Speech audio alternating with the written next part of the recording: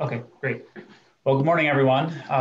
Scott Daly with Utah Division of Water Quality. I'm chair of the Utah Lake Commission Technical Committee meeting. So welcome to the December 9th meeting of the Technical Committee. So today we have a pretty full agenda. Tomorrow, this meeting is kind of in preparation of the Utah Lake Commission Governing Board meeting that's tomorrow morning.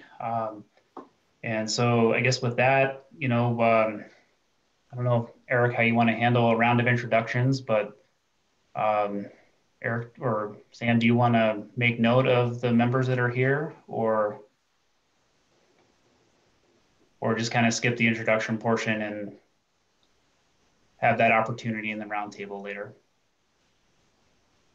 Yeah, maybe let's just do that in the roundtable. Carrie, okay. Co-chair Carrie, do you think we should do a round of introductions first? Hello. Well, yeah. Well, the hard part is that we see each other's faces, but we haven't seen each other for 6 months or so. Some of you have increased facial hair. I don't know. It's whatever the chair wants to do, I'm good with. Okay, well, why don't I just walk through the participant list? That'll know everyone that's here. And then, everybody will be on the same page with the folks at the table. But so we have myself, Sam Brigger with the commission, Eric Ellis with the commission, Harry, morning, Amy Holt, Chris Kelleher, Jared Penrod, Jeff Denblaker, Jesse Stewart. Have everyone say who they're with, kind of responding to your announcing their name? Sure, let's do that. Carrie, we'll start with you. I'm with the City of Woodland Hills. Okay. Amy Holt.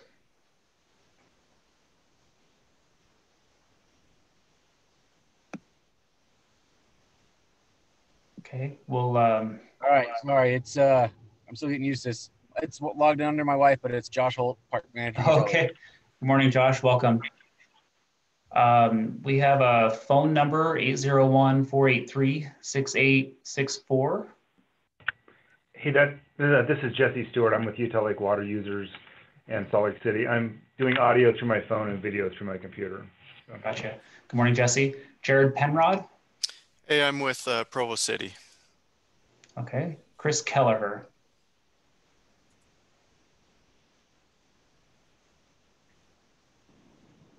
Sorry, I was hitting the wrong unmute button. I'm with the Department of Natural Resources and Soccer Program. Good morning, Chris. Jeff Denblaker. With Jacobs Engineering. Okay. Good morning, Jeff. Mike Rao. Hi, I'm here with Central Utah Water Conservancy District. Okay. Good morning, Mike. Morgan Faulkner. Good morning. I'm with 4th Street Fire and State Lands. Okay. Good morning. Reed Price. Morning. With Orem. Okay. Good morning, Reed. I have Russell's iPhone. Russell, do you mind introducing yourself? Yeah, sorry, trying to edit that. It's Russ Franklin. I'm with Central Utah Water Conservancy District, and I have my phone and my computer because I'm in the office and I don't have a camera or a microphone on my computer. Okay, excellent. Good morning, Russ. Ryan V. Hi, Ryan Van Gotham with SePro. Okay, good morning, Ryan. Sarah Carroll. Hi, I'm with City of Saratoga Springs Planning. Okay, good morning, Sarah. Scott Schuler. Hi, I'm also with SePro. Thank you. Okay, good morning. Shelley Turnbow.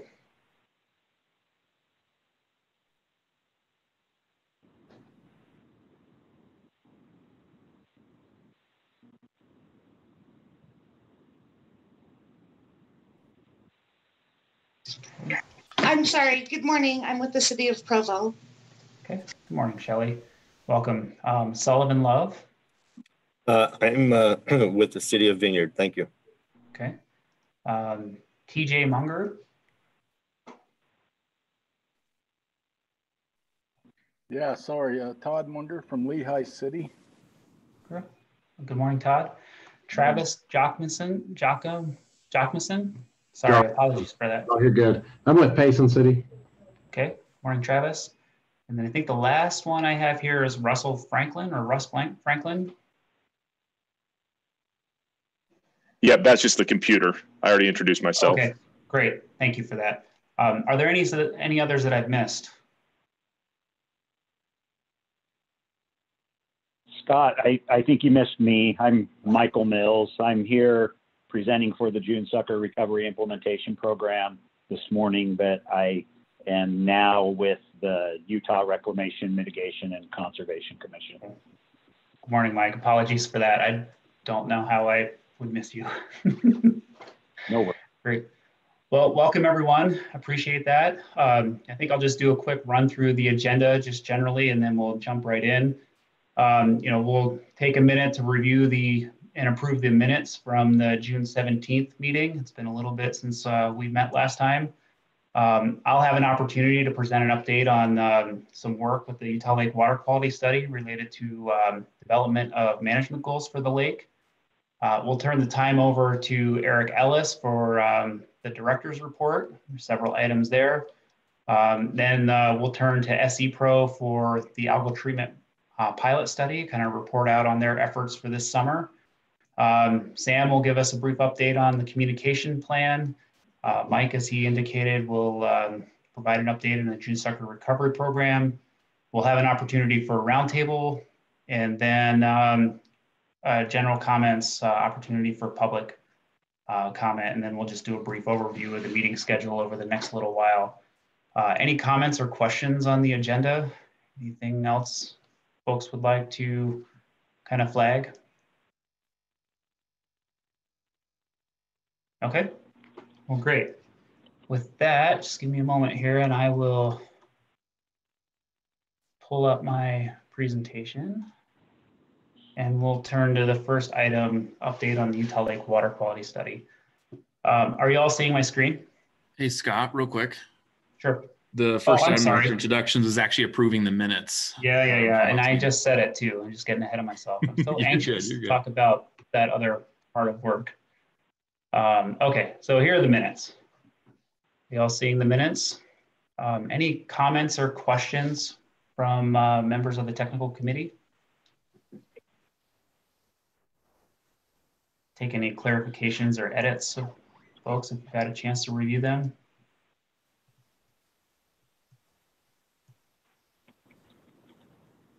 Okay, well, hearing none, I'll ask for a motion to approve them. So moved. Okay. Do I have a second? Second. I'm sorry, Sullivan. who was Sullivan? Thank you, Sullivan. Thank you, Carrie. Okay,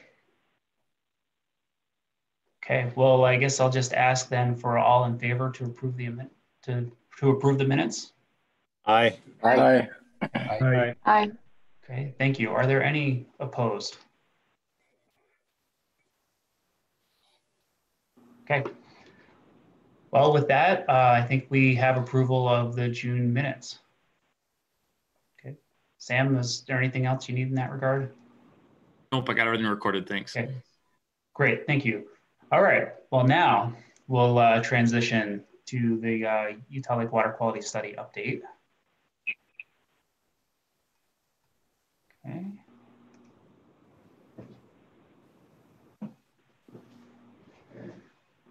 Okay, is the slide deck showing for everyone? That's great. Okay, perfect. Well, we'll get into some details here, but just generally, there's been a significant component of work with Utah Lake Water Quality Study, beginning really with some conversations with the steering committee back in the late winter of spring of 2020.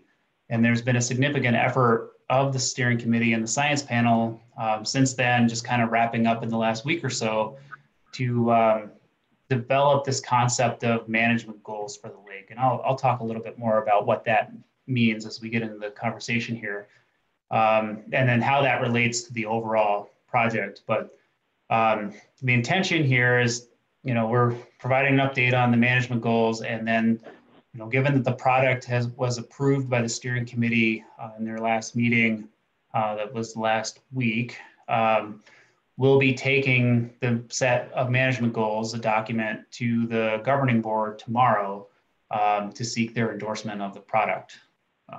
And so that's kind of the overview and purpose of today's presentation. Just kind of provide an update to the technical committee on where things stand.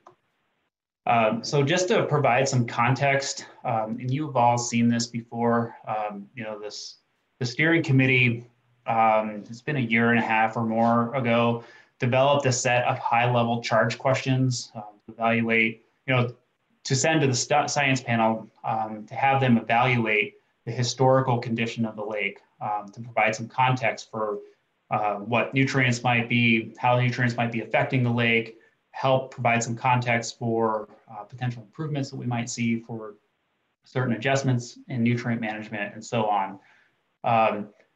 Some questions related to the current conditions of the lake. So, you know, how is the lake operating now? What do nutrients mean for harmful algal blooms? How are they impacting the uses and those kinds of things?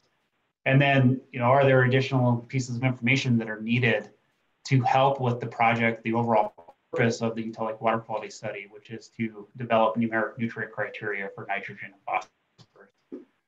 And then there is this fourth high-level charge question that is in the mix, and you know, and that is to evaluate whether or not an improved stable state can be achieved under the current management constraints. So water management, fishery management, climate, and so on. And with this set of high-level charge questions, the science panel spent a significant amount of time fleshing out very specific scientific questions for each one of these, resulting in a several-page document that really became the foundation of the strategic research plan document. So the science panel, in their evaluation of those charge questions, has worked through assessing the information that's available to them, either literature or data or modeling and so on, to help provide answers to those questions back to the steering committee. In that process, they've developed an assessment of data gaps, so determining any deficiencies in the information to help answer those questions, and then ultimately ending up with a prioritization of research needs or data needs that they need to fill to help improve their confidence in reporting out on those charge questions. And so the table that's provided here is an assessment of those big picture research needs in order of priority, and a low ranking on the right-hand side is a high priority project. We went through several iterations with the science panel to rank these projects, refine them, and re-rank the projects, and ultimately ending up with a strategic research plan that was adopted by the science panel early last spring. I'll point out a couple of things here, that the prioritized research needs, the order of the list that you see on the right, doesn't necessarily mean that that's an indication of the overall importance of the project. There are other aspects of the project that are more important to understand or might not necessarily be in this order, but the science panel determined that they had sufficient information and didn't need to prioritize those particular areas for additional study or additional data. And in one example of that is the item number 18, the additional atmospheric deposition data, ranked pretty low on the list, but only because the science panel recognized that there's a significant effort by the Wasatch Front Water Quality Council to continue or to implement a large-scale atmospheric deposition monitoring program and provide Utah Lake-specific data on that front. So the results of that will be included in the high priority number 1, the internal and external mass balances.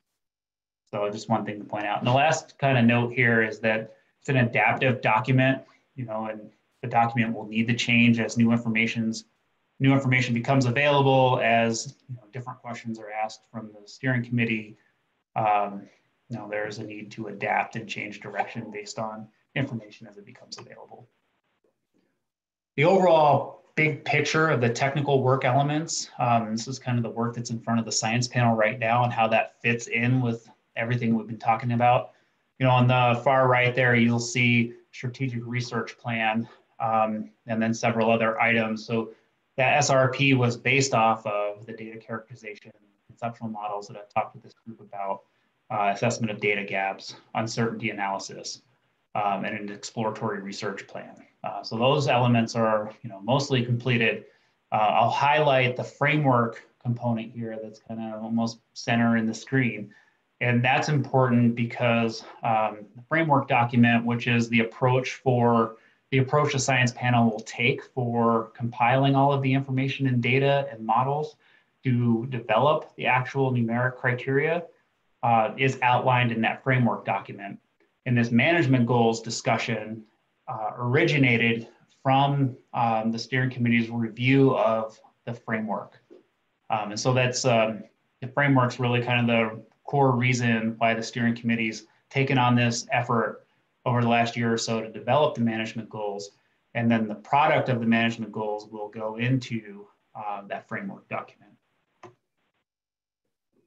Just a general overview of what we mean by management goals.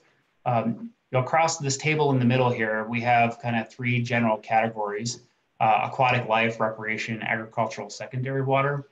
And these are really equivalent to the designated beneficial uses that are in the Utah Water Quality Act that the Division of Water Quality manages all waters for, essentially. Utah Lake has these specific uses of water, so we protect for aquatic life, including the entire warm water fishery, waterfowl, shorebirds, included in that is the June sucker, recreation, so boaters, fishers, swimmers, etc., water skiers, and then agricultural uses of water and irrigation, livestock. And I'll just point out here, I'm noticing that secondary water for homes is included in the agricultural secondary water part. That's recently been edited to remove that particular use. That's considered in our fourth category that's not shown here, and that is downstream uses of Utah Lake water. So once the water leaves Utah Lake, goes into the Jordan River, where it can be used for all of these things: the aquatic life in the Jordan River, recreational uses in the Jordan River, agricultural diversions from the Jordan, and also for other uses like secondary residential irrigation water, where we have sometimes kids running through sprinklers and putting it on vegetable gardens and stuff like that that are not really captured in this agricultural water use. So these beneficial uses really serve as the high level framework for those management goals. And then within each one of these, the steering committee's gone through a process to evaluate more specific management goals that fall within those categories. And so you can just keep that in mind when we get into a couple examples here. Okay, so just some quick definitions for the management goals, and I won't spend too much time on this, but basically management goals are just statements about how we would like the lake to function. What goals, either social or economic, do we have for the lake? Do we want people to be able to swim freely without worry of being exposed to harmful algal blooms? Do we want the lake water to be clean enough that it doesn't impact economic initiatives, and so on? And so these are value-based decisions. They're oftentimes directional, meaning improvements to water quality or in increase in recreational uses. So they're kind of directional goals, and you'll see this in the materials that the steering committee developed. Kind of skip over the assessment endpoints, but the other big item here is the measure. So this is the specific parameter that has been identified that that will be used to assess whether or not water quality conditions are moving in the right direction towards achieving those goals, right? Are you making progress?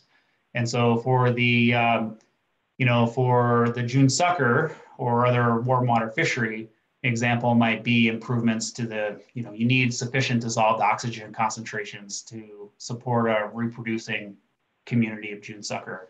And the measure there would be dissolved oxygen, and you would track progress to see if dissolved oxygen conditions were improving in a sufficient way. And in that particular example, I'll just move on to targets. There are some of those that have specific values that are identified in the Clean Water Act and the Utah Water Quality Act. Dissolved oxygen is one of those, along with pH. And so there's already a threshold for a minimum amount of dissolved oxygen, for example, in the lake. But there are others. And as we get into the management goals document, you'll see that not all, and actually most of the management goals and most of the measures don't have targets associated with them, and they're to be determined throughout the Utah Lake Water Quality Study process. So a quick example to kind of, I'll open the document here in a minute, but it's admittedly cumbersome and has a bit of overwhelming amount of information. But the example of the table is kind of organized by each of those uses on the left, and then has specific goals developed for each of those uses, and then lines out the measure in the next column, or the targets and measures and assessment endpoints, and then identifies, in some cases, additional information or guidance that can be used to help derive those. Okay, so a little bit more about the process for how this conversation's unfolded. I had mentioned that the steering committee reviewed and commented on a draft framework document last winter. There were some significant comments coming out of that process where many members questioned what the management goals were. This idea of management goals were referenced in the framework, but there really wasn't any specific information included in the framework document to spell out what the management goals are. Kind of at the same time, the science panel has been working along, and asking this question, well, asking a question to the steering committee, tell us what you want us to shoot for in terms of water quality conditions, and then we can tell you how to get there and how hard it is to get there, right? But on the other hand, the steering committee is asking the question, what's possible, right? And so to try to bridge the gap, the steering committee took on this effort to come up with some potential endpoints or goals for the lake that the science panel can evaluate throughout the process. Steering committee members individually met one-on-one with the steering committee co-chairs. So Eric Ellis is a co-chair of that committee, along with Erica Gaddis, my director. And so they led an interview process, developed pages and pages of notes, kind of notating all of those unique interests and what their particular goal aspirations are. And then we took that information and compiled it into this management goals document that went through several rounds of review with the steering committee. And then an important note with that, the steering committee asked for some supporting information from the science panel to assess whether or not the goal was relevant to the purpose of deriving nutrient criteria, whether or not we had sufficient information, if there's additional measures or targets that should be considered, and then several other more specific questions that I can get into here in a little bit. And then just kind of ending up, science panel worked the last month and a half or so to evaluate those questions, report it out in a document to the steering committee. Steering committee had a couple meetings over the last several weeks, ending with an adoption of that document last week. Okay. So again, I guess I can probably skip over this here, just the overview where recreation or the management goals are organized by these higher level higher level water quality uses and the downstream uses for Utah Lake.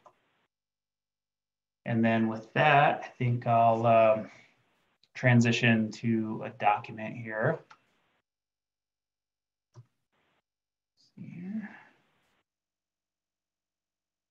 I can find it in my long list of open documents.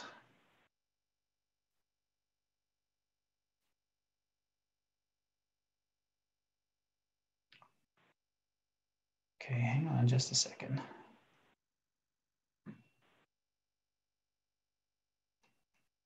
There we go. Okay, has the screen transitioned? Yeah, okay, thank you. First 2 pages of the goals document. Okay, great. So this is the final product coming out of the steering committee deliberations. So just cover page.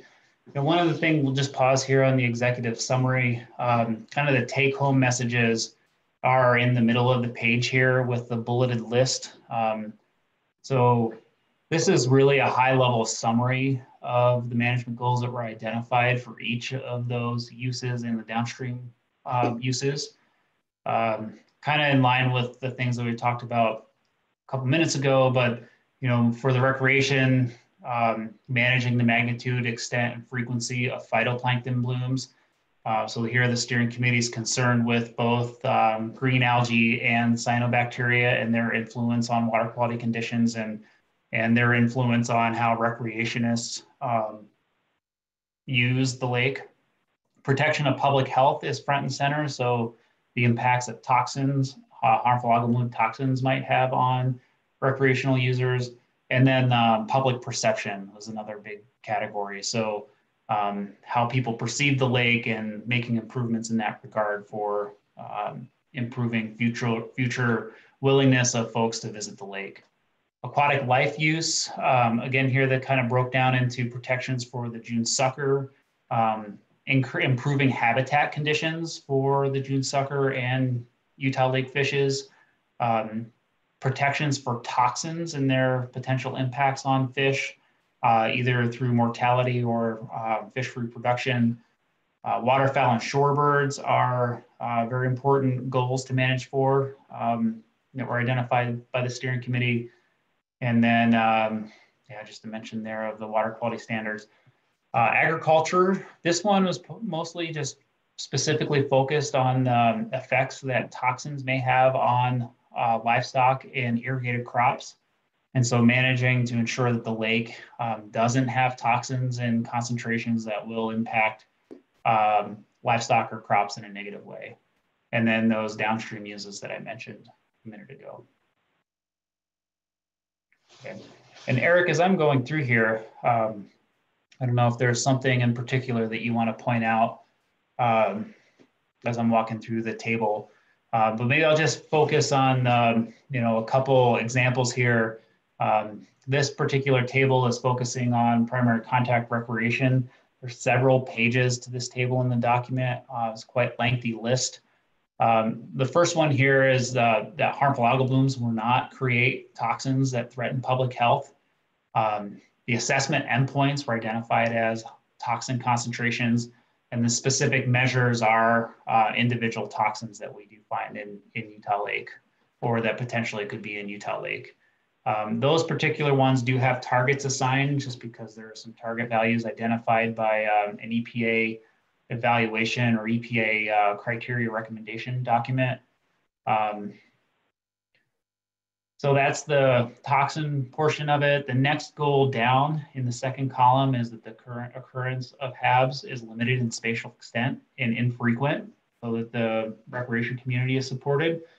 So here we're assessing for the magnitude, frequency, and duration of harmful algal blooms in the lake. And the things that the measures that the steering committee identified here are annual number of lake closures due to HABs. So they want to make sure the lake is open and available for folks. Duration and frequency of nuisance algal blooms. So looking at cyanobacteria and green algae across the lake. Improvements to the submersible recreation, fishing, swimming beaches and shoreline access areas are open without nuisance algae or public health advisories. We have a series of water quality standards for the recreational water quality standards are supported. Increase in recreational opportunities and experiences. So this is related to lake visitation and improving the visitation willingness of folks to come out to the lake.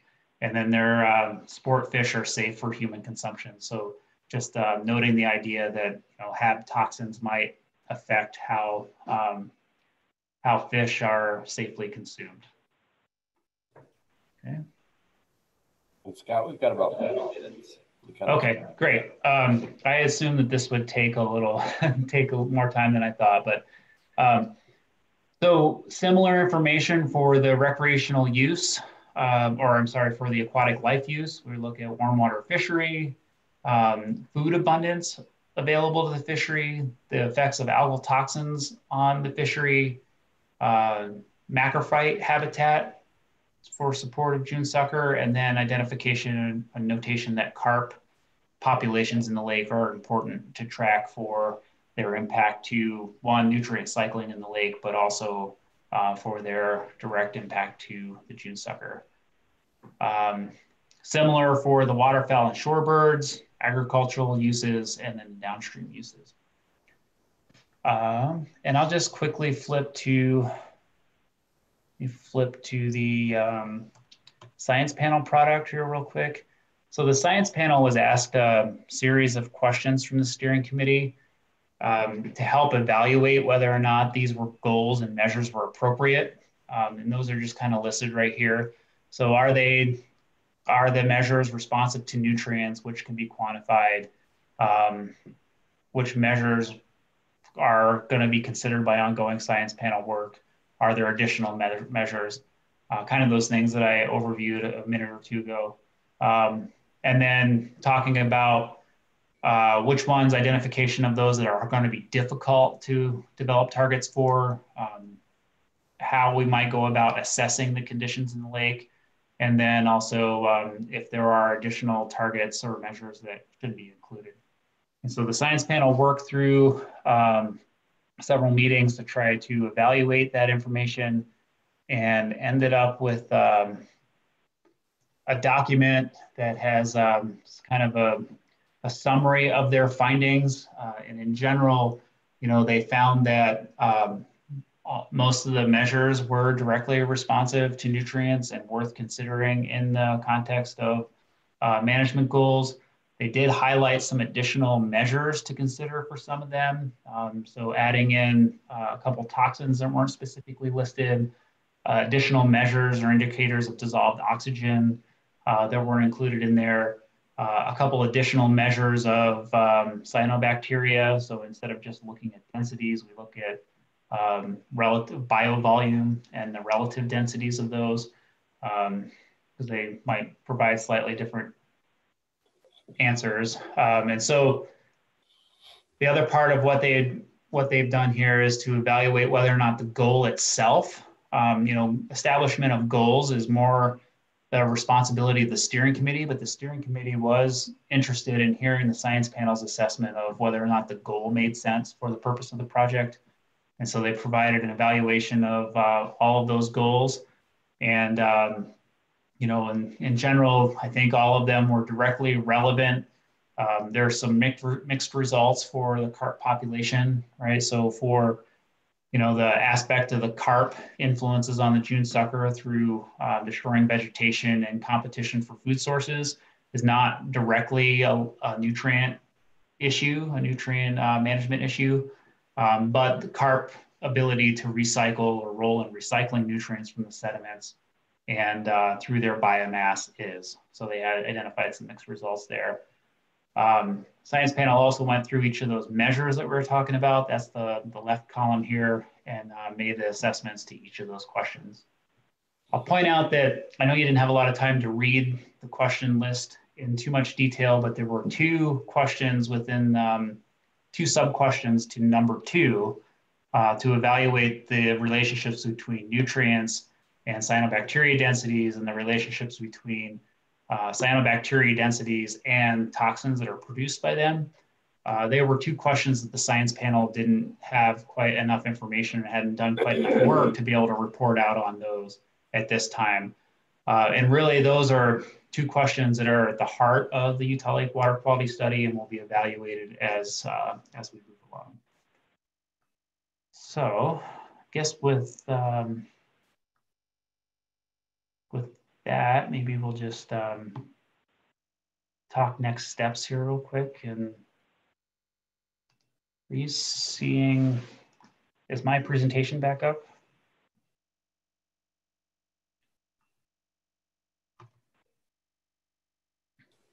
Last page of your previous still. I'm sorry, Eric? It's still showing your doc. Oh, is it? Okay. Trying to, might have to, here, there we go. Okay, so just to talk quickly about the next steps, you know, assuming the governing board is on board with the management goals. Next steps are to incorporate these management goals into the framework document to kind of cross-check all of those measures with the measures that are listed in the framework. Add any of those that are not already in there to the list. Make some adjustments to the strategic research plan as necessary, and then really just continue with the evaluation of data and information, implementation of the strategic research plan. And then we hope to start initiating the next steps of this work. Kind of, this diagram shows the work elements that are on the table right now. There are a series of additional work elements that we hope to initiate here soon to take us from where we're at now through the end of the project. And those are, development of watershed models to help inform management scenarios and evaluation of costs, evaluation of feasibility, derivation of the actual numbers, so actual work to combine the information and start deriving criteria, the approach for implementing it, development of the in-lake water quality models.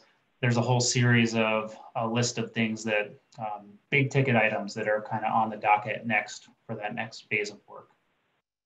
So I guess with that, I'll take any questions, recognizing that it's an overwhelming amount of information in like 6 different documents to put on the screen in 20 minutes. So my apologies for that, but I am definitely interested to hear if there are any questions. Hey, Scott.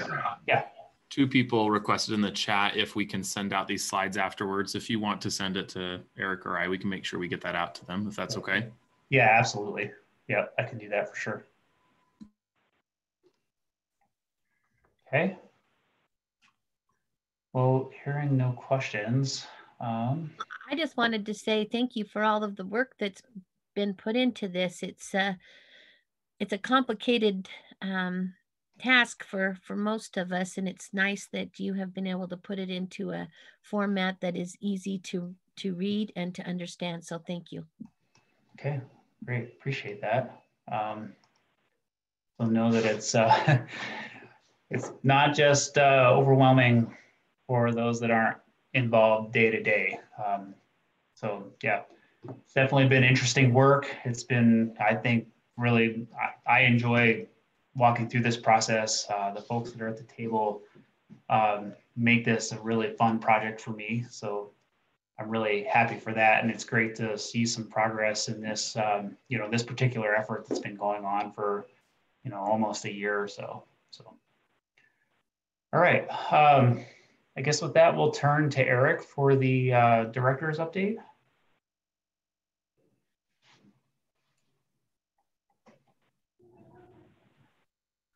And Eric, were you going to share your screen? Oh, Eric, you're on mute.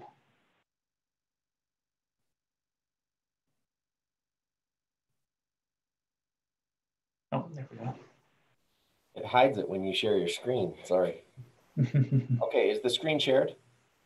It is. Okay, great. And you're just seeing, are you seeing presentation mode or are you seeing the other kind? It's your slide deck. There. Now we're seeing presentation mode. Okay. All right, so I'm going to try to be kind of quick, just do a few reports. One of those is that the last time we met, we were in a fantastic position water-wise.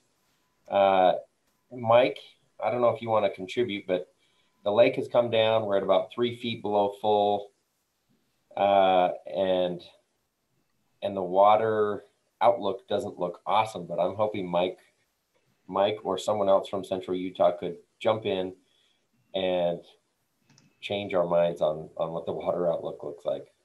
I can chime in. I don't know if I'll change your mind at all, but yeah, Utah Lake bottomed out in October at the end of the irrigation season at about 3.2 feet below compromise. It's now just a little bit above 3 feet.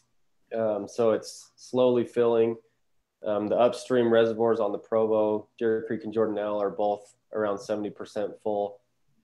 So we're not in a horrible position as far as reservoir levels. But we are going to need some snow this winter. And so far, we're off to almost the worst start to a water year we've seen in a long time. So we're in the 2nd to 5th percentile range on the Provo for snowpack right now. So there's a lot of months left. So hopefully that trend will change, but we are going to need some snow here before too long. I did notice that Strawberry still has lots of water, which was good to know because that's a pretty vital reservoir up there. But yeah, we listened to a climate review through the drought contingency planning meeting recently, and this year's not looking awesome. So pray for lots of snow in the mountains.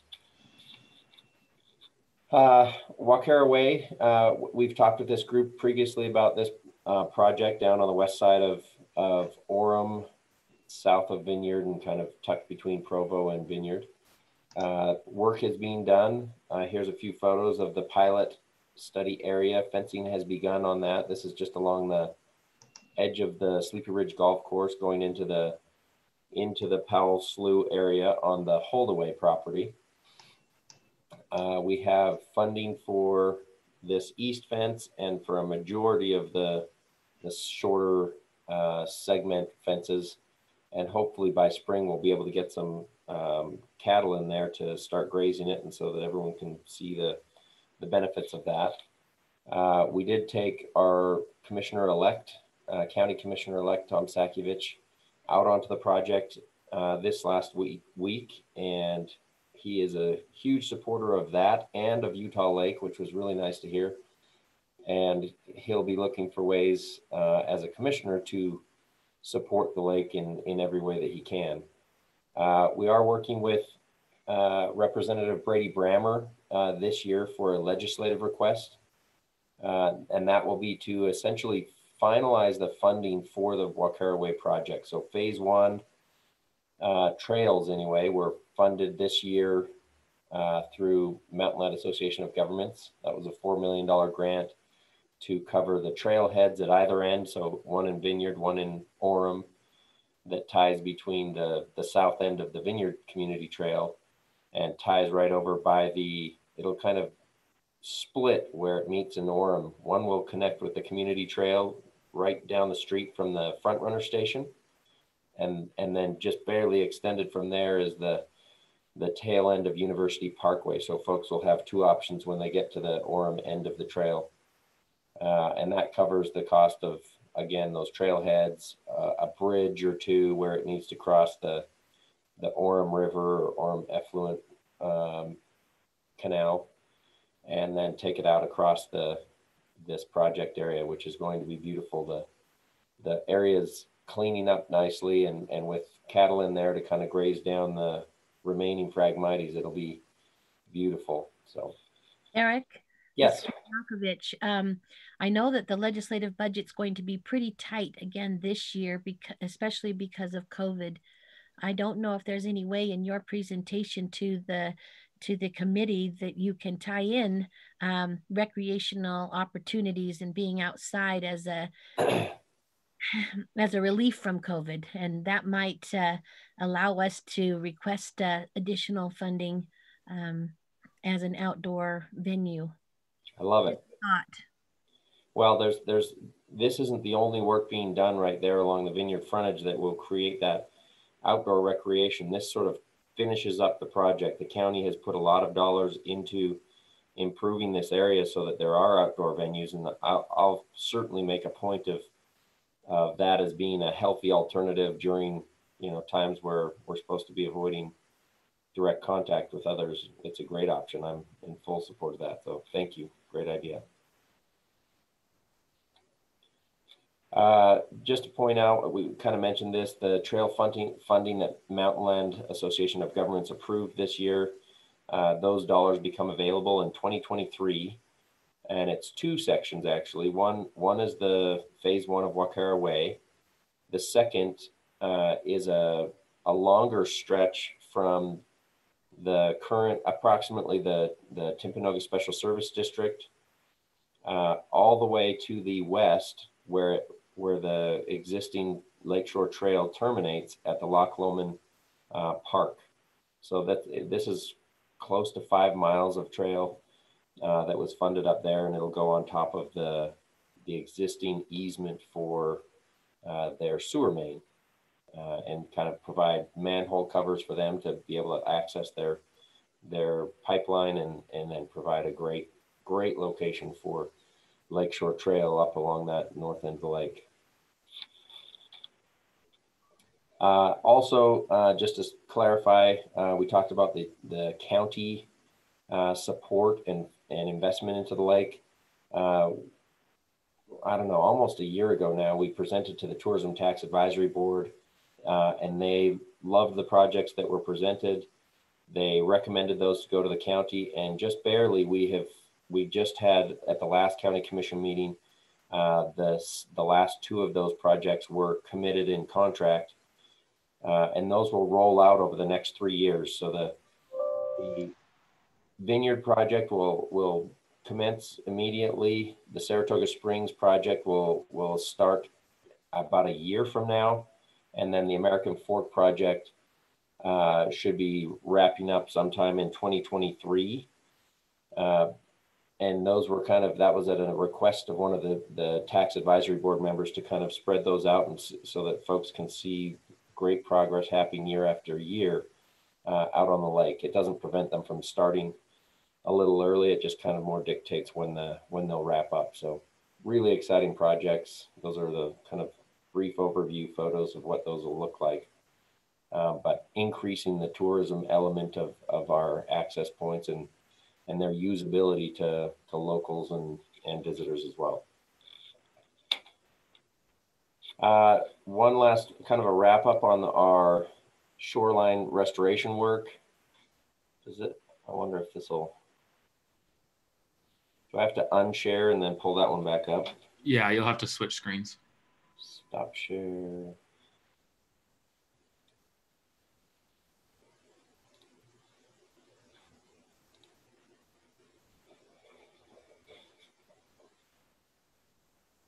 Okay, are you seeing the Utah Lake Shoreline Soils Assessment? Yes. Okay. Yes. This is, let me click into it.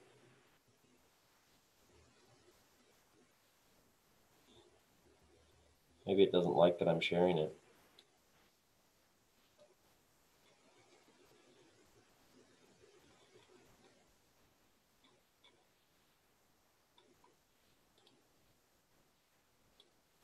Okay, so this is for everyone to use for planning purposes. It's just commission and commission. I put the sign-in information on your agenda. These are all the points that were done. This is an online story map. There's photography, as you see in the left-hand column there. At each of these points, you can click on a point. It talks about details of that specific nature. If you take a little bit of time, you can sort through this story map. It gives the option to filter for soil types around the lakeshore. We are using it for our WRI application, shoreline restoration planning work, so that we can hone in on areas where we should be doing reseedings. Also avoid areas that are less beneficial for wetland type habitat, and would encourage anyone that is doing any work around the lake to kind of use this as a resource for planning purposes. Shortly, we'll have the option to have a notes box that anyone can participate with. And if you've done work on that area, or if you have suggestions of potential uses, throw that in the box as you go around and have information on the various different locations on the lakeshore. You have the link. It should be live for now, unless we have it re-hosted with the county. And if we move that, we'll share that with you as well. And let me just make sure that we've got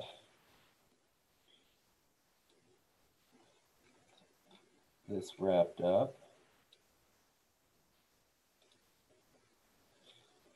One last topic that we wanted to mention, the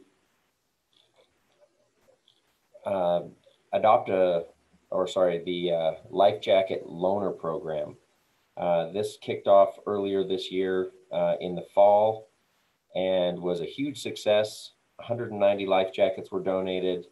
Another $1,700 are in our bank account waiting to be used for either life jackets or some supplies. We had 11 mentions in the news.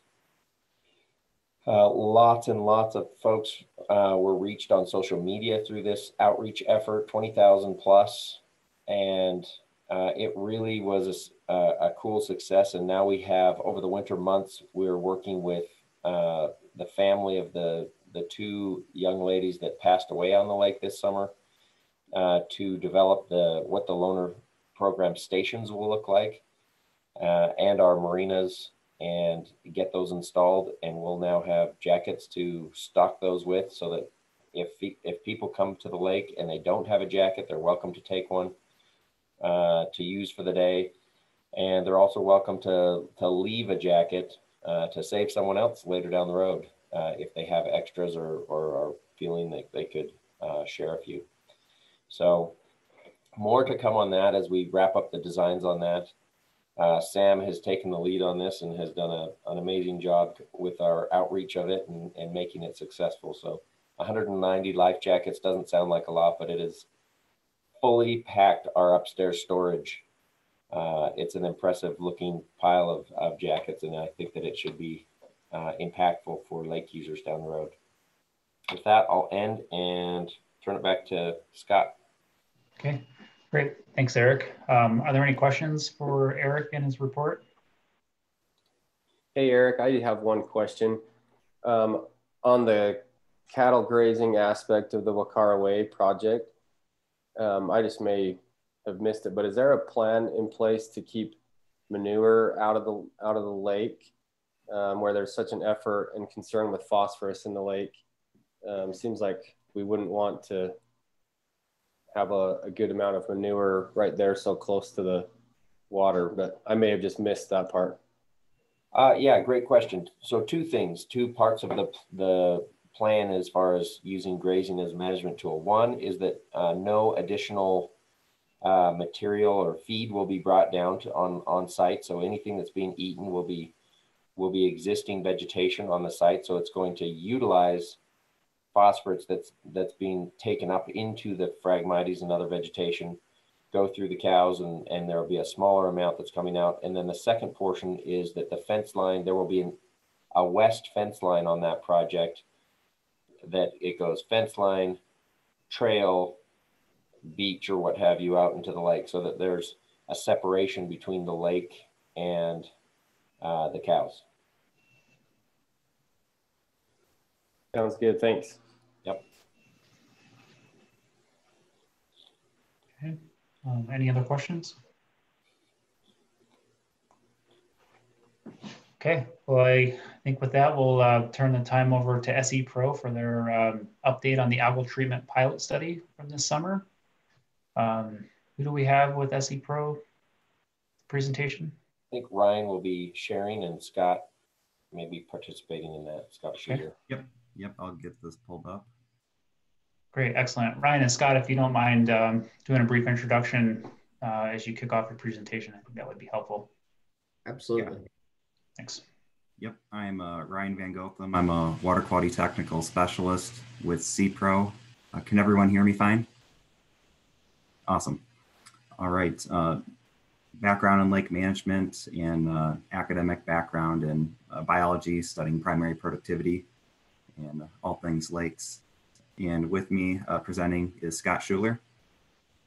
Hi. Yeah, I'm our, actually, when we started this project, I was with SePro. I'm still with SePro, but as of last month, I'm leading a new division of SePro called Utrafix, whose primary function the entire function of that division is to focus on harmful algal blooms and phosphorus pollution in water resources. So Ryan and I are both transitioning to that division from our former roles in SePro proper. You know, we are simply a division of SePro. So I'm leading that on a national basis. I've been working with water resource management for the last 27 years, 17 of that with SePro. Prior to that, I worked for a consulting firm in the Midwest. And thank you for your time today. All right, and then as we go through, we'll probably just run through this and then save your questions till the end. You can throw those in the chat box too, to just have those marked down, and then we can discuss those. We'll get rolling.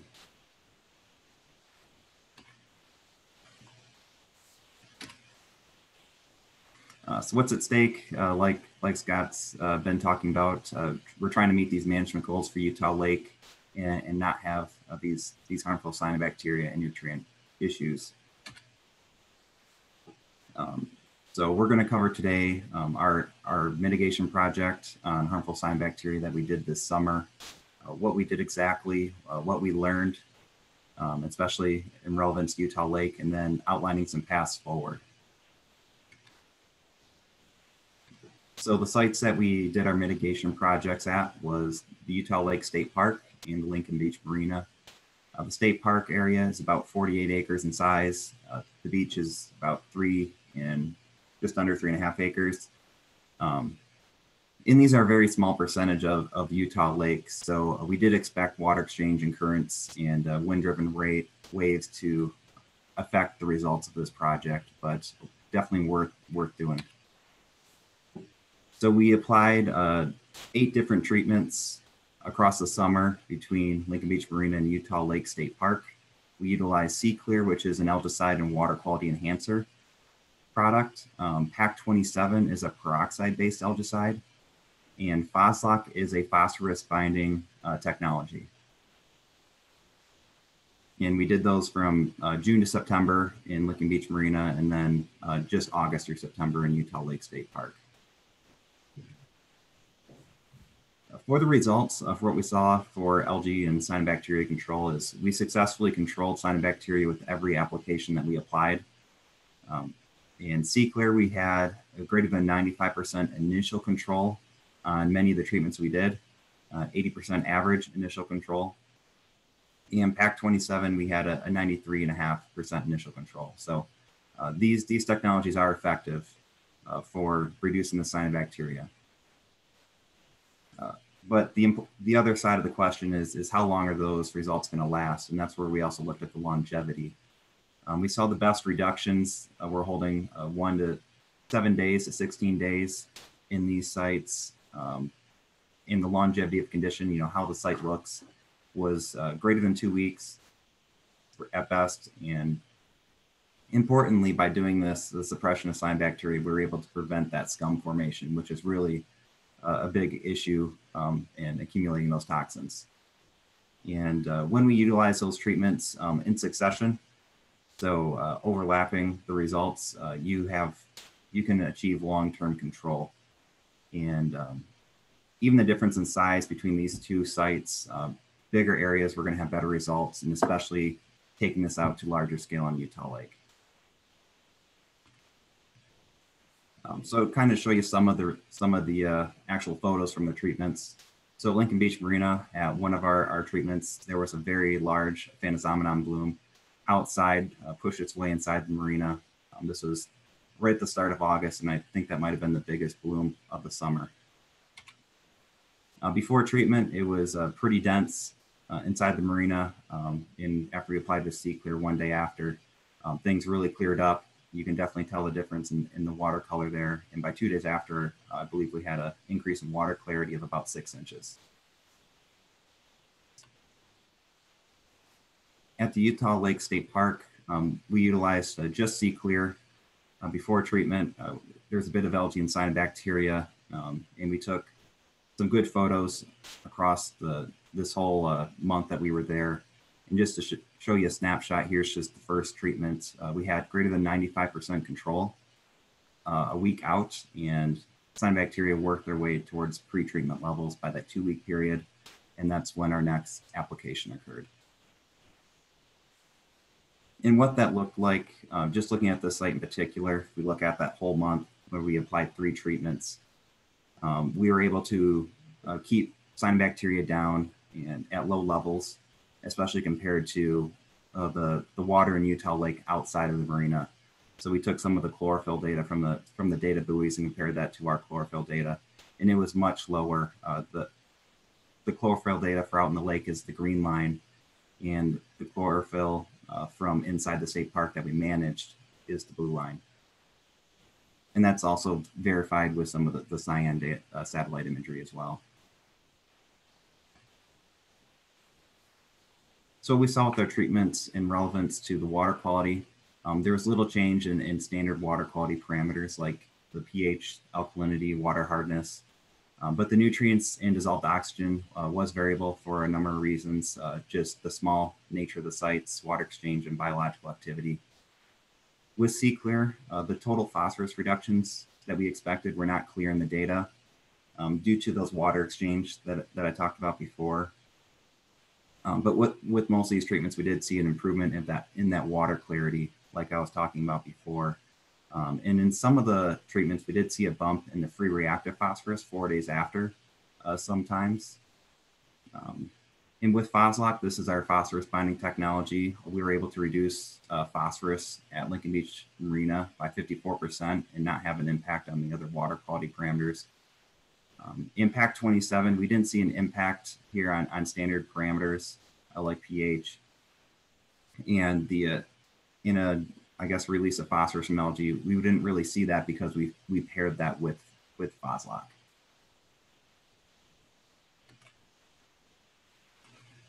And SeClear is an algicide that uses copper, and so we did have to meet copper compliance, and we did do that with all our applications of SeClear.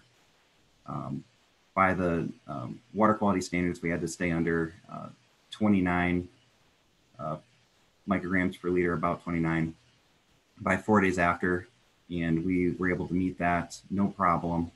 And we also looked at what's that exposure across time at one of our treatments. And so that's on the right, where you can see on the x-axis we have our time after application in hours, and then the y-axis we have the copper in micrograms per liter, ppb.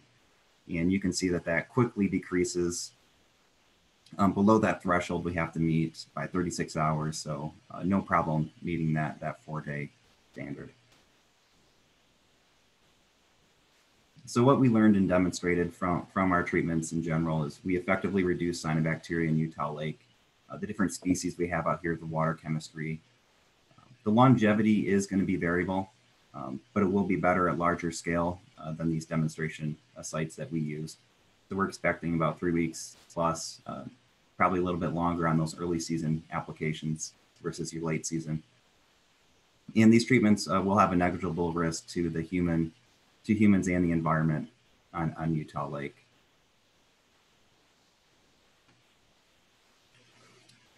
And Utah Lake is pretty unique in the fact that it does have a problem with nutrients and phosphorus.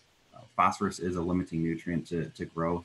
And just to kind of put that into perspective, 1 pound of phosphorus can support 500 pounds of algae growth in most systems. So when you got a lot of phosphorus, you got a lot of potential for cyanobacteria and algae. And so with Utah Lake, we do have elevated loading of phosphorus into the lake. This has been well documented and studied. The Utah Lake sediments also are extremely high in phosphorus. This was known more recently, and also in a paper just as recent as 2019. And what they found is the majority of that phosphorus is found in iron and not calcium like we would expect with some of the water quality parameters of Utah Lake. And this iron does bind very strongly with phosphorus, but it is releasable under some different oxygenation conditions. And there is some evidence that this is important, as the pore water phosphorus of what's kind of available right now, it's very high relative to the water column. And that phosphorus can be released, and there are studies going on right now to look at how important this is via sediment resuspension, passive diffusion, and it can also be mobilized by the cyanobacteria, so they can vertically migrate down, grab it, and go back up. And we'll talk about a path forward here, and I'll hand this off to Scott. Thank you, Ryan.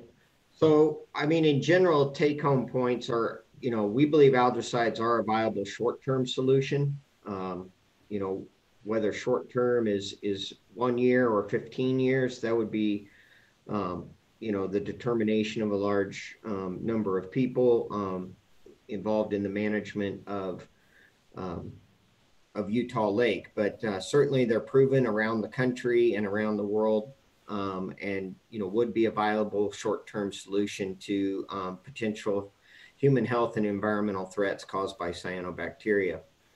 But more importantly, I think longer term, and as Scott Daly, certainly highlighted some of the work being done there, there needs to be improvements to the watershed management and other phosphorus sources, as well as we believe from the data available so far, a significant effort made to mitigate the phosphorus that's in the sediment of Utah Lake.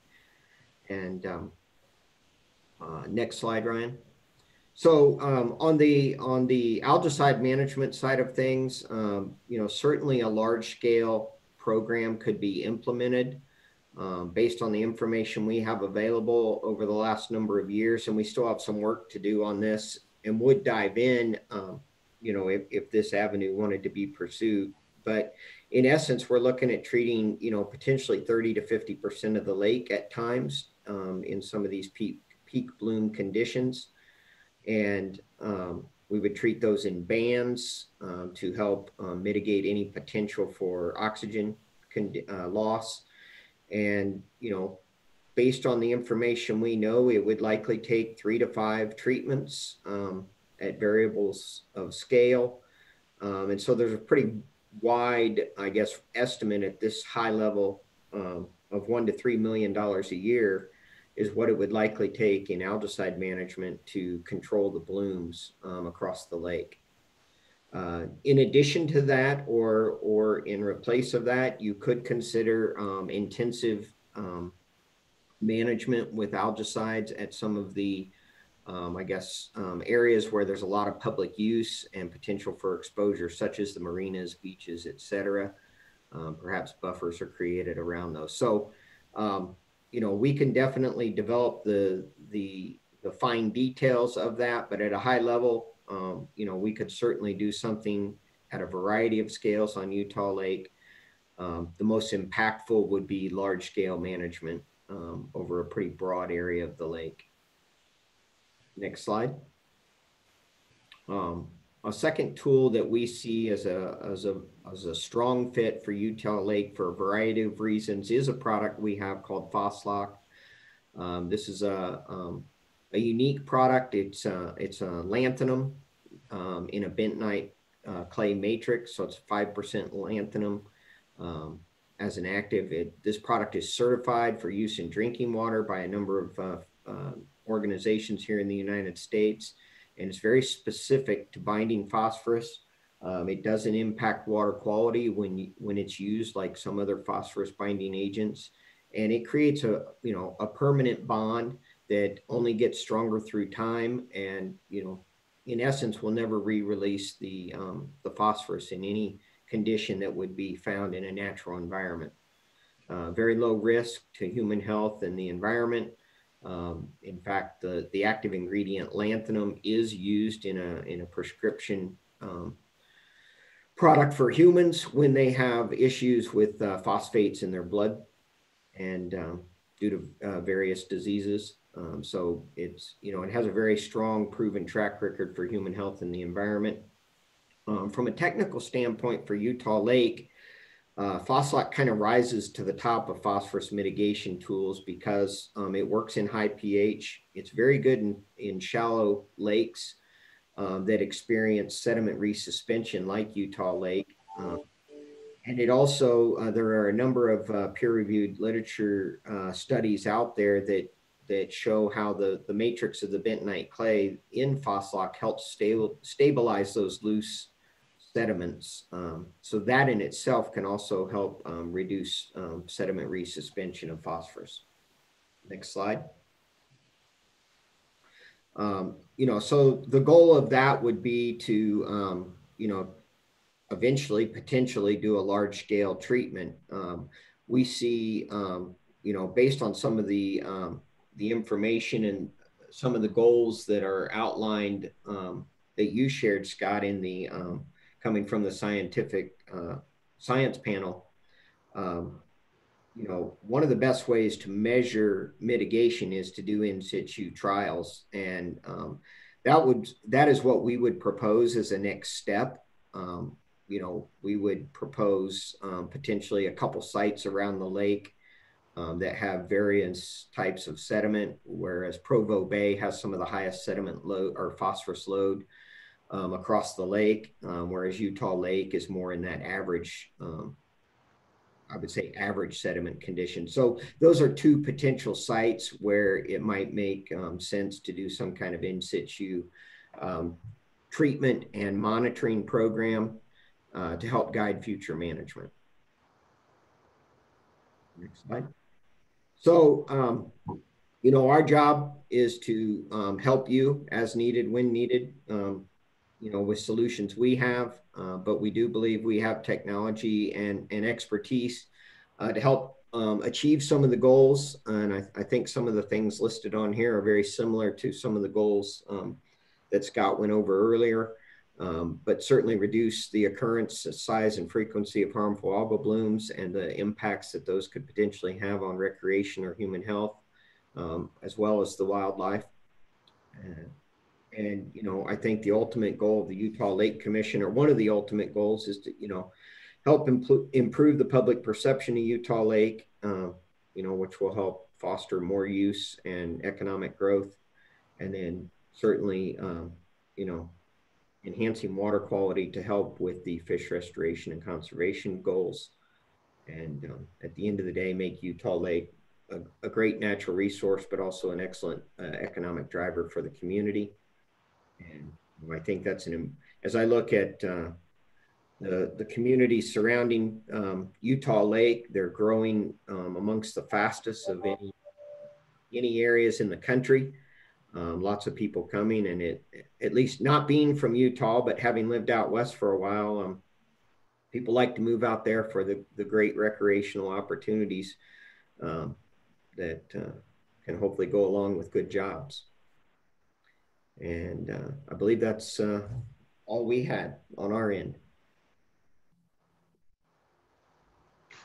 Excellent. Thank you, Ryan and Scott. Are there any questions for them? I've got a couple of questions. So you say the Phoslock permanently binds the phosphorus, you know, for normal operations of the lake. If there was any dredging that occurred, would that reintroduce the phosphorus or cause it to uptake? Well, disturbing the sediment would not cause that Phoslock to release. Would not cause that Phoslock to release. You couldn't get any natural conditions out there that would break that bond. You know, the only potential would be, I mean, well, put it this way, if that bond gets broken, it's going to be a water quality condition that no life will live in the lake. You'd have to have, you know, pH levels down below, you know, 1.5 as an example to break that bond, which, you know, the lake wouldn't be supporting any life if that happened anyways. So there's no natural condition that will break that bond. And then the next question, does the bentonite layer or anything, does that prohibit any vegetation growth on the bottom of the lake, the sediment and stuff? No, I mean, clay is certainly a matrix of, my guess is there's bentonite clay in the bottom sediments of Utah Lake today at some level. I don't know that level, but clays are certainly a natural part of the matrix of any soil, or almost any soil. So there wouldn't be any impact I would imagine, to macrophyte growth. And, you know, besides the lanthanum binding the phosphorus, what a number of studies have found is that bentonite clay, if you know what it is, it's a very sticky clay. It's very tacky. It's an excellent way to help stabilize loose, unconsolidated sediments and organics. Thank you. Any other questions? Okay. Scott, I do have one, if you don't mind. So, you know, the lake is really good at retaining phosphorus, for example. And so it's pretty well understood that about 90% of the phosphorus that comes in annually is sequestered to the sediments.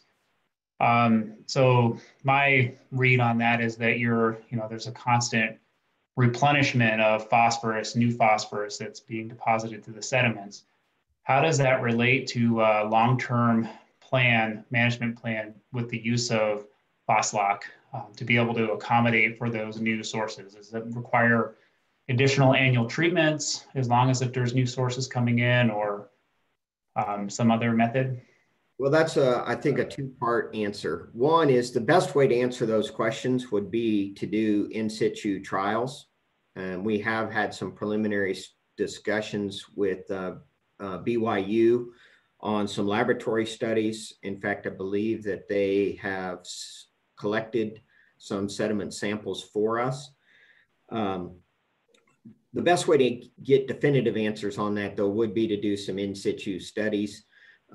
Beyond that, though, I mean, the amount of phosphorus that's in the pore water and sediment today is so high that if we were to do mitigation at scale, it would last for many, many years as far as a practical improvement to the water quality of Utah Lake.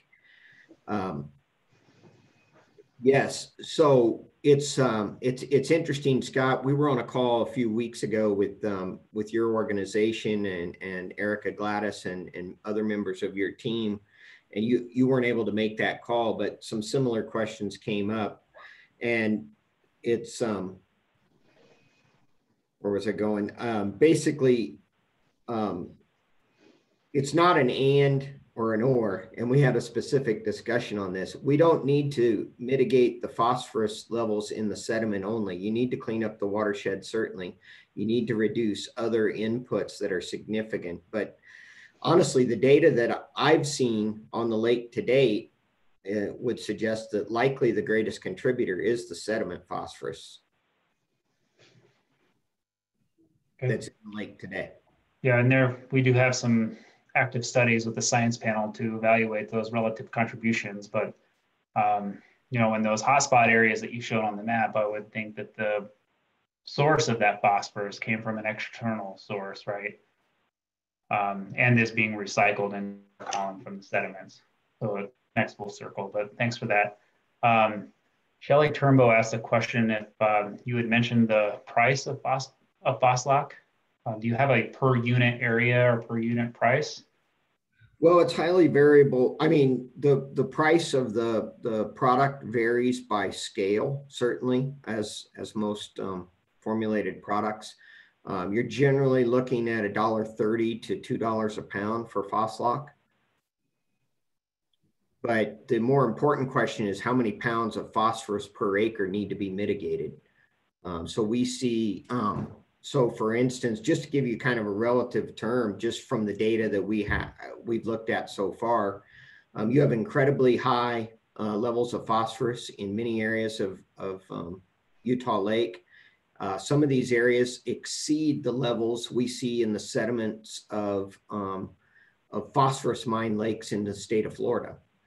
So you're looking at a potential range across the lake. Some areas might only need a couple thousand pounds of Phoslock to the acre.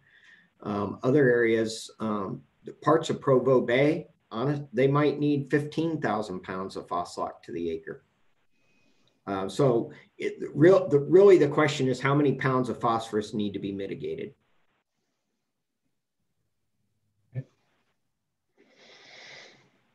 That drives cost. Right. That makes sense. Okay, thank you for that. Right. Any remaining questions? Okay, great. Thank you, Scott. Thank you, Ryan. Appreciate your time today. I assume you'll be able to make this presentation available for the technical committee? Yep. Okay. Great. Yeah, if you could just send that to Sam or Eric, that would be great. Thanks again. All right. Thank you. All right. Well, moving on to the communications strategy. Sam, would you like to walk us through that? Yeah, I will keep this real brief for the community. I know we're short on time. 5 minutes or something. Yep. Thanks, Eric. Just reminding me to keep it on schedule here. Long story short, just wanted to update some brief things. The website's being improved. So we just wanted to say a thank you to CUWCD. They're providing an API key, which is basically a way to constantly update the water level data, as you see on the right side of the screen there. That they have on their site. We'll be able to replicate that now on our own website for anybody who's visiting Utah Lake specifically. So a thank you to them for that. A thank you to Linda Marina. They actually have got their live camera feed up and running. So there's now one at the state park and also Linda Marina. We're looking at the other marinas as options in the future. And then the next one I wanted to cover was just a thank you to MAG, Mountain Land Association of Governments, the Utah Lake Trail Plan that is displayed on our website and also on their GIS map. They were able to add the access points, which is a request that came from one of the committee members here in our meeting in June. And so we were able to collaborate with them and get that added to the trail plan. So now anybody who looks at trails at the lake can also see which access points and can click on them and learn about what options are available there. So definitely a great improvement. And then last, in June, we talked about you all with the Adopt a Shoreline program, adding additional areas. So June of 2020, we had just the 27 access points were adoptable and 26 of those were adopted. We actually updated that. We realized there was a mistake on that the state park has been adopted by a group that's caring for it already. So we added almost double the amount of areas. You'll notice there, as of this month, 45 areas are now able to be adopted. That includes public access points. There are sections of trail that have been broken up for adoption. And there are a couple of city parks and other areas of publicly accessible shoreline that we wanted to have cared for. Since we added those, we're now up to 41 of those 45 have been adopted. And so it's really great to see dedicated hunters and families and businesses helping to care for the shoreline and keep litter off the shoreline so that people can enjoy it. We looked at some of the statistics from the reporting. We started in July of this year, an online reporting form to try and track some of this. And since then, there have been 72 cleanups done, 282 hours of service is the estimate on that, with the value of the volunteers' time estimated at almost $8,000. So just some great successes to see that people are really willing to give of their time and help keep the shoreline clean. So those are the items that I have on communications. So thank you for the time on that, Scott. Excellent. Thanks, Sam. Any feedback, questions, comments for Sam? I'd just point out that as part of that Central Utah water data, it's also allowing us to maintain an updated water chart from the original chart that Stephen Thurin built with Central Utah Water. And so we will be able to keep that not live per se, but updated periodically through the year so that folks that are giving presentations and so forth, talking about water levels over time, will have a very updated version of that readily available for use in the future.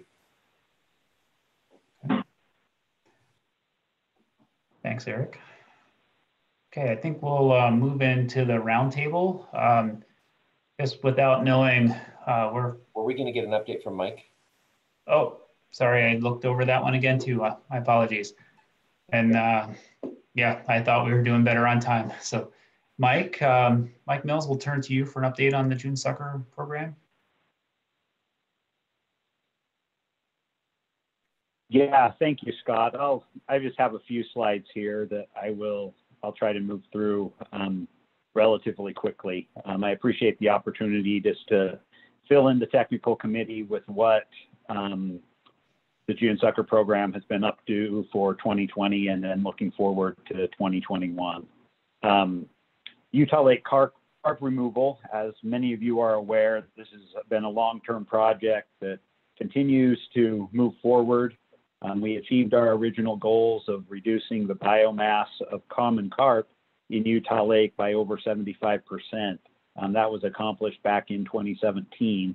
Since that time, we've continued to remove adults in order to keep the population suppressed. And then in 2020, we formed what we've been calling the Carp Task Force with representatives from the state, also Utah State University, our commercial fishing crew, to really plan out our next approach for addressing carp on Utah Lake. We came up with this three-pronged attack. As I mentioned, we're continuing to remove adults, also exploring our ability to target small-bodied carp. That's meant testing out some different gear out on Utah Lake during 2020, and then also kind of switching up the areas where the commercial fishermen have been fishing to try to target these younger carp that have really evaded our more traditional removal techniques. And then the third prong of that approach has been researching some of the novel control strategies that continue to get proposed out there. These have ranged from poison baits to genetic modifications to, in Australia, they're researching a virus to target carp. These at times can be quite extreme, but we feel it's important that we remain engaged in these areas in case there is a solution that comes up that may have some application to Utah Lake that could be utilized without having a lot of collateral damage out there. With that in mind, for 2021, we will continue the removal of adults to suppress the population, and then we're also hoping to expand this targeting of small-bodied carp out there. As the adult population was reduced, we have seen a compensatory response in those younger individuals that are evading our gear types. So that's why the focus on those smaller bodied fish. Another project that we're really excited about and has been a long time coming has been the Provo River Delta Restoration Project. I've tried to keep everyone updated on this as things have progressed. We started working on this back in March. Just as a reminder, this is the project to restore the connection between the Provo River and Utah Lake. It's about almost 300 acres, just kind of north of Utah Lake State Park. The project progress has actually been really good. We've been able to work really fast and accomplish much more than we were anticipating for this first construction season. And that's been mostly due to dry conditions that have allowed us to move quicker than what we had originally planned. The focus has been just the excavation of ponds and the future river channels that would be utilized when the project is completed and a portion of the Provo River is diverted into the Delta. If anybody's looking for updates, we have provoriverdelta.us is the project website that gets updated every 2 weeks with a construction progress map. And then you can also access our latest newsletter or sign up to receive that newsletter electronically. This is our updated map. This is actually a couple weeks old at this point. All the gray areas and brown and tan areas were all the project features that we are planning to build. We expect construction to take until 2024, but the blue area is what we've been able to complete. These are the different channels and ponds that have all been excavated out there. The brown area is where we've gone in and constructed some riparian mounds. These are elevated surfaces that add to the habitat diversity out there on site. One of the things that have allowed us to make a lot of progress has been this swamp mat road that was put in before the project started that has allowed good access to a lot of these areas. And allowed the equipment to move around relatively easily. And so our focus, with most of the excavation done for the year, we've focused on revegetating a lot of these areas, mostly the riparian mounds, and then also the margins of the channels and the different ponds that have been dug out there. With us completing excavation in this kind of northwest corner, we don't plan to be back in this area again until we start working on removing Skipper Bay Dike. So it will be a couple of years before we are back in here, and we're hoping the vegetation that we went out and planted will be able to get hold and start to kind of fill in a lot of the bare dirt areas, so we don't have as many noxious weed problems moving into the future. Here's just a quick aerial photo that was taken of the project almost a month ago, but you can really start to see, how water is going to look in these channels. Right now, the only water that is on site is groundwater, and then a little bit of flow coming in through the Despain Ditch. Some people call this Carp Creek. That flows along the northern part of the bound of the project. And right now there's a plug in the dike, so that water doesn't go into Utah Lake.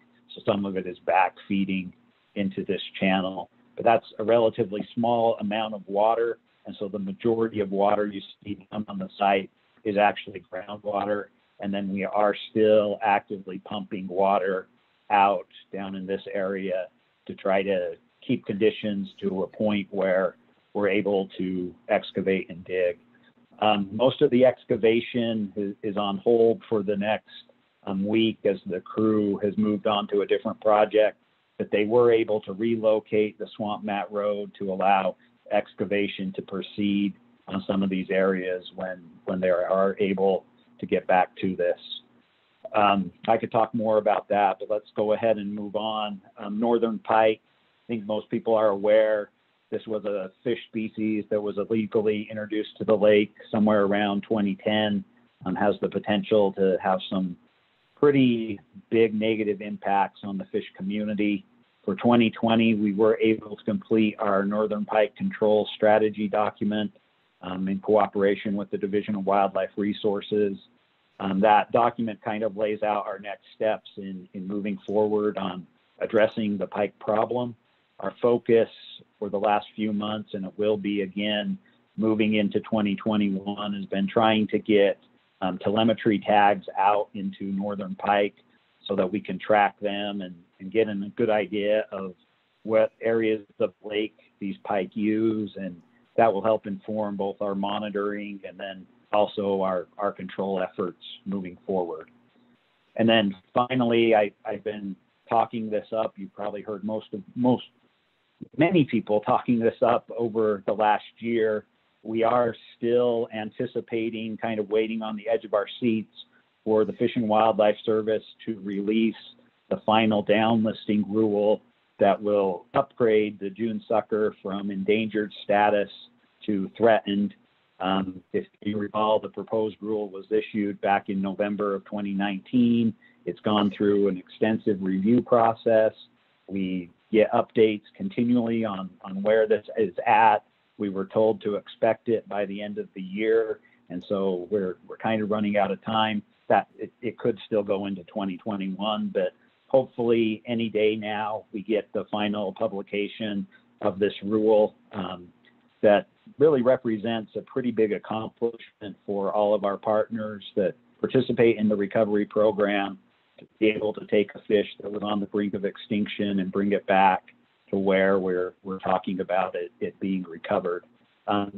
There won't be really a huge change once the rule is finalized. The June Sucker program will continue to implement recovery actions, as our goal is really to have the species completely delisted and removed from protection under the Endangered Species Act. Something that, with this rule is now on the horizon and we can look forward to.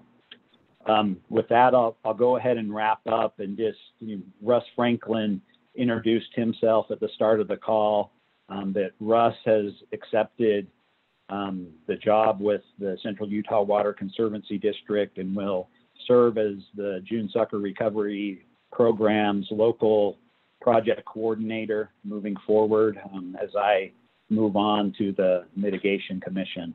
I hope to remain involved in the Utah Lake Commission where I can and continue to participate in meetings. But I know Russ will do a great job and he will become a familiar face for all of you as part of the commission. So with that, I'll go ahead and wrap up. Scott, I'd be happy to answer any questions or anything else. So thank you. Great.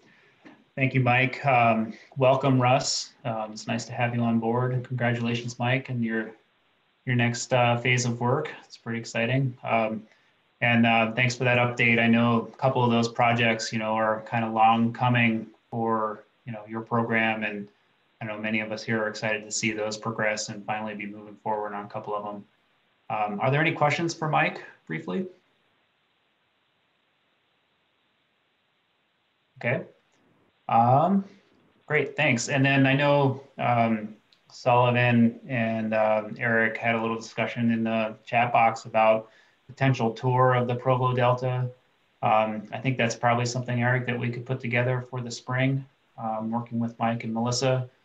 Or whatever time Russ or Melissa would think would be the best time to do that. Okay. Spring is too wet. I don't know, but. Great. Something that we can definitely put on the docket. We Go ahead, Mike. Yeah, we'd be happy to host for down there for the technical committee, the governing board. We'll kind of see how the spring goes, but we'll find a good time. Okay, great, excellent. Thanks again, Mike. Appreciate that update. We'll move now to our roundtable.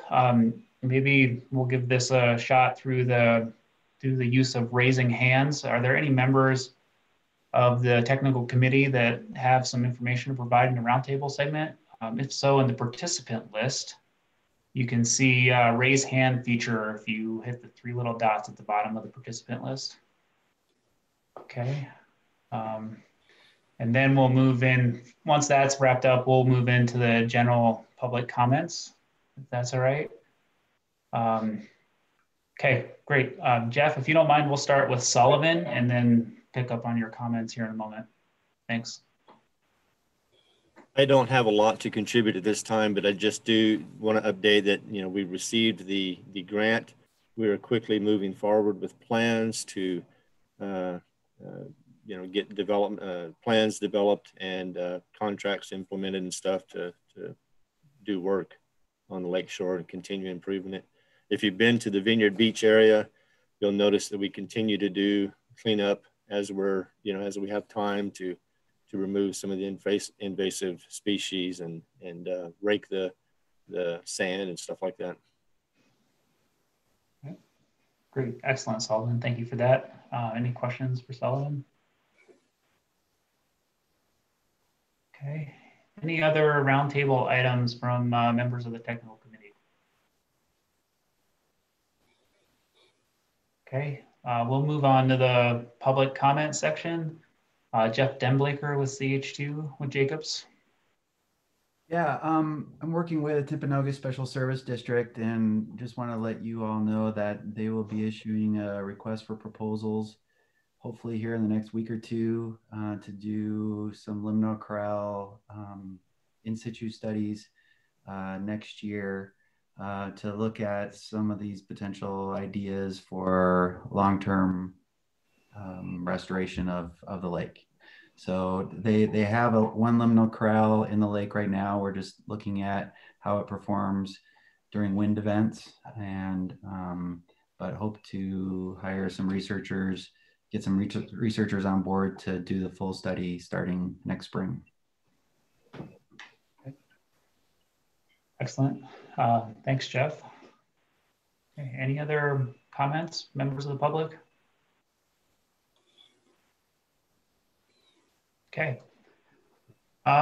With that, we'll move into wrapping up, looking at our meeting schedule. We have the next scheduled technical committee meeting for February 17th at 10 o'clock. slated for the state park, but I imagine there'll be a significant virtual component unless things change dramatically between now and then. So we'll keep you up to date on that meeting moving forward. Just again, a reminder, we have the governing board meetings tomorrow morning. So look forward to that if you plan to attend to it. And then just lastly, the schedule for the remainder of the year after the February meeting, we're looking for technical committee meetings for the 21st of April, 9th of June, 20th of October, and the 1st of December. Any comments or questions on the meeting schedule? Concerns?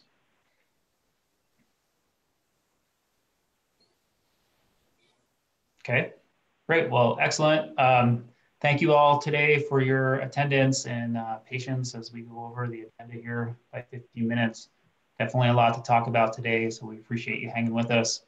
I guess with that, we'll take a motion to adjourn. So moved. Okay, second? Second. Okay, great. Thank you all. Take care, and we'll see you on the 17th of February. Thanks, Scott. I'm not sure. Thank you, and Merry Christmas. Merry Christmas. Happy holidays. Yeah.